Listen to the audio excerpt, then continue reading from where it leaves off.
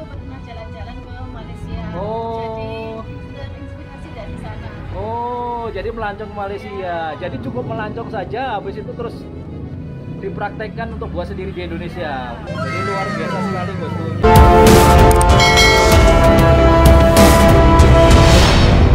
Jangan lupa subscribe YouTube channel Tamaji Serumpun. Ya. Oke, terima kasih. Assalamualaikum warahmatullahi wabarakatuh. Jumpa lagi di vlog saya Tamaji Serumpun. Jangan lupa kita tetap bahagia bosku, karena bahagia itu sederhana.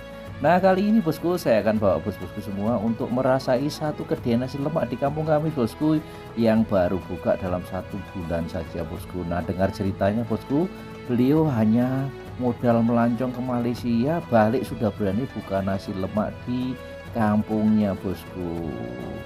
Nah, seperti apa cerita menariknya bosku? Terus ikuti videonya sampai selesai. Saya doakan bosku semua sentiasa sehat walafiat, dimurahkan rezekinya, panjang umurnya, amin. Nah, kita bawa teman kita bosku untuk merasakan menu nasi lemak Malaysia yang ada di kampung kami bosku. Kebetulan kita cari ini sudah beberapa kali baru jumpa ini. Nah, tepatnya di Merjosari ya mas ya. Nah, tepatnya di Merjosari, sebelah kiri jalan dari perempatan dari Sardu ya, dari Swalayan Sardu ya. Nah, kita coba akan tanya dengan kawan saya. Pak, sebelumnya sudah pernah makan nasi lemak Pak Onik? Oh, belum pernah. Baru kali ini ya. Baru sebetulnya gowes itu lihat ingin rasain tapi kok ramai sekali. Oh, dari sebelum iya, karena informasinya pun dari teman saya ini bosku. Jadi waktu itu masih ramai Pak ya, jadi nggak jadi mampir. Jadi nah, dengan Mbak siapa? Dengan Mbak Lulus ya?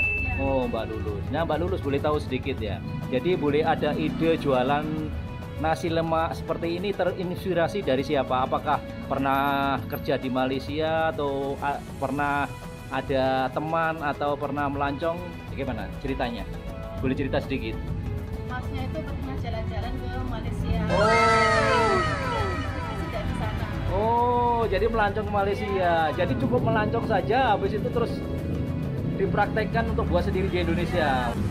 Jadi luar biasa sekali bosku. Jadi dari Mbak Lulusnya ini, Kak Lulusnya ini, Kak Lulusnya atau abangnya ya, pernah melancong ke Malaysia saja. Jadi dari melancong di sana dia lihat di sana ada nasi lemak dan mungkin juga makan nasi lemak di sana, sehingga ada inspirasi untuk jualan di Indonesia.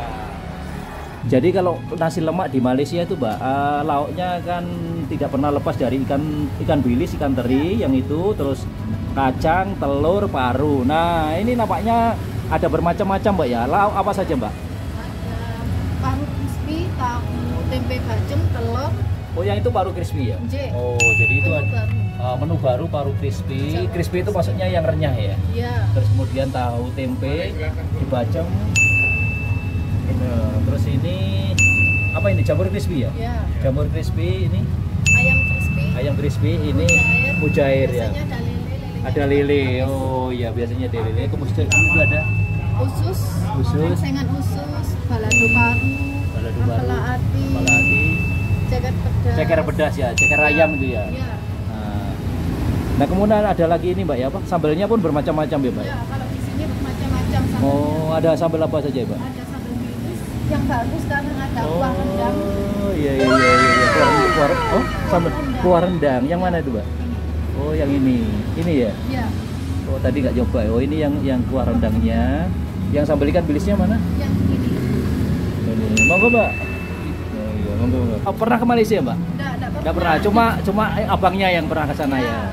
Nah, mudah-mudahan saya doakan nanti bisa melancong dengan masnya ke sana, ke Malaysia ya.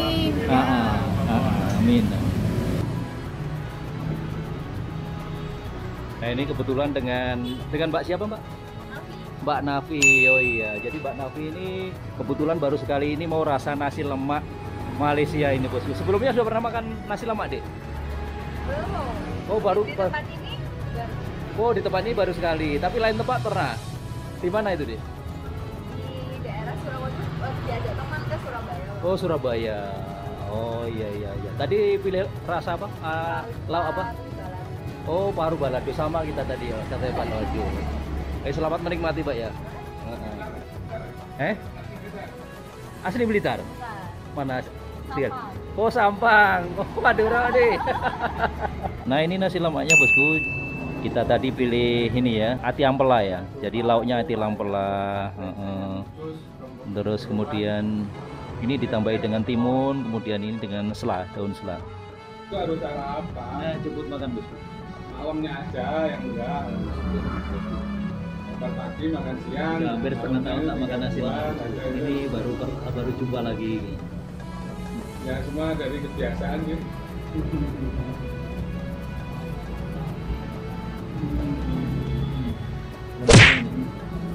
Nah ini kita pakai apa? Ampelanya.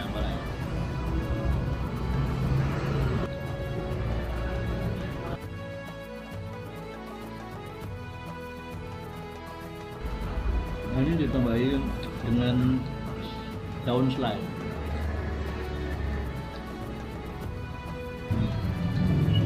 Kawan saya nampaknya selera ini, kandas. Baru-baru ini makan sampai tuntas. Cocok. Bisa kembali nih. Kembali Pak ya. Kembali lagi nih.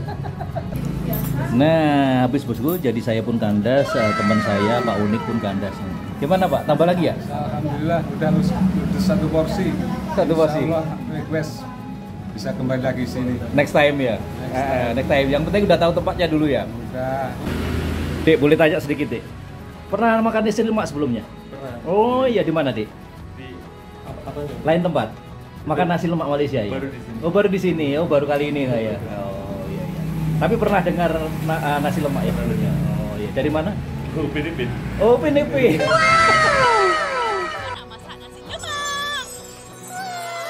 Memang Upin Ipin ini bosku di sini merupakan salah satu film animasi terkenal, banyak diputar di stasiun televisi di Indonesia ini. Memang famous di ini.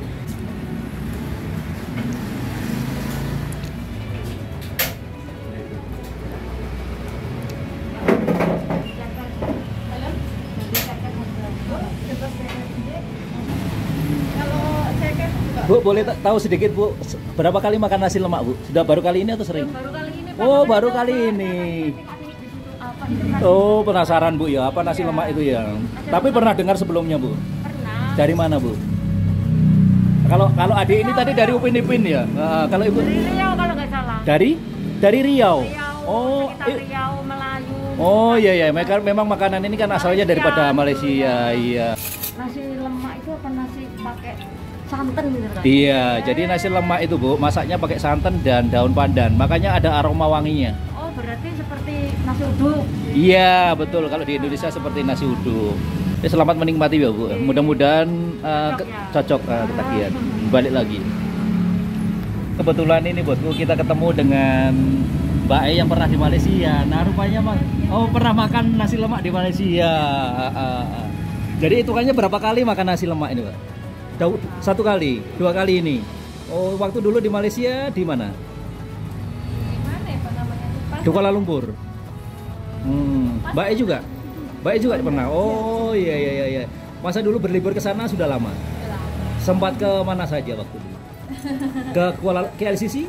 Iya. Ke LCC. Ya, makasih Mbak ya.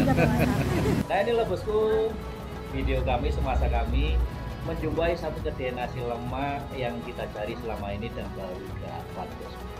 Bersama dengan teman saya Pak Unik. Nah ternyata kawan saya tadi sudah merasakan nasi lemaknya tadi mantap Pak ya, guys ya, nikmat sekali ya. Nah terima kasih sudah menonton dan kurangnya mohon maaf. Wassalamualaikum warahmatullahi wabarakatuh.